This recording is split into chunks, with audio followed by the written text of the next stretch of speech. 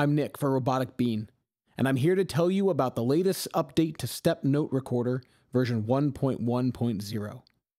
This update adds some great new features to Step, including per-step gate widths, per-step repeat counts and repeat modes, a number of usability and workflow enhancements, and this update is of course free for existing owners of Step.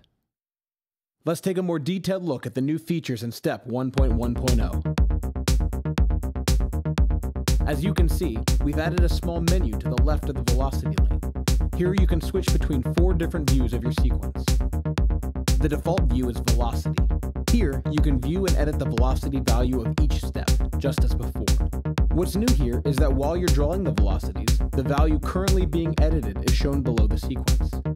And if you have scaled velocities using the global velocity knob, you will see both the drawn potential value and the actual scaled value.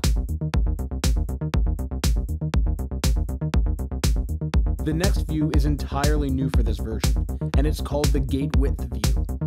Here you can view and edit gate widths individually for each step in the sequence. The height of the blue bar represents the gate width for each step. You can drag across the bars just as you do with velocity, and you can of course see the actual values below the sequence as well. The individual gate widths are scaled by the global width knob, similar to how the velocities are scaled by the velocity knob. If you switch back to the velocity view, you'll see that the width of the velocity bars corresponds to the actual gate width of the steps. Next up, we have the repeat count view. Here we can affect the duration of each step in the sequence. The default repeat count for each step is 1, and this is how Step has always behaved. This means that the duration of the step corresponds to the selected resolution, or 1 clock pulse if you're using the clock CV input. By increasing the repeat count, you multiply the duration of the step.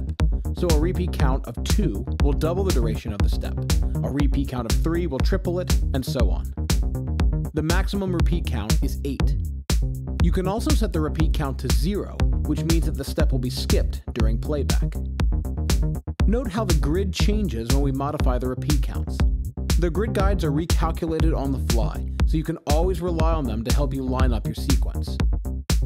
Another improvement for this version is that the grid guides now also take the song's time signature into account. Finally, we have the repeat mode view. The repeat mode decides how the repeat count should be handled for each step.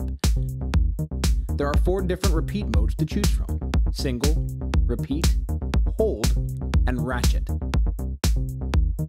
The default mode is hold, which means that the note will be held through the entire repeat count.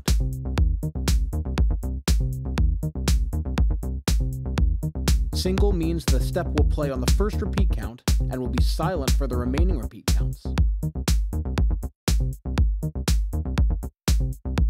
Repeat means that the step will be triggered for each repeat count. The last repeat mode is called ratchet, and it's different from the other modes in that it won't increase the duration of the step. Instead, it'll divide the step by the repeat count, creating a stutter-like effect. All the new per-step properties can of course be accessed from your MIDI controller using the remote protocol. We've also included a number of usability and workflow improvements in this update. You can still click and drag on the root key value to change it, just as before. But now, you can also set it using your MIDI controller. Double-click on the root key value, the field will start blinking red, play a key on your MIDI controller, and see how the value changes. When you've selected the root key you want, just click the value again to save it. We've improved the root scale selector as well. Now when you click and hold on the root scale, a pop-up menu will appear, showing you all of the available scales at a glance. Just drag the mouse pointer to the one you want.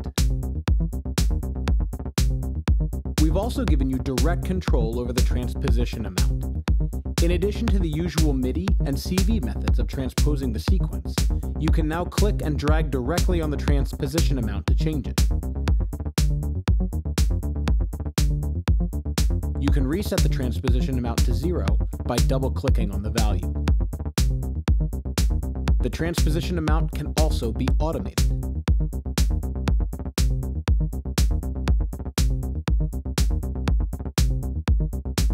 Thank you for watching.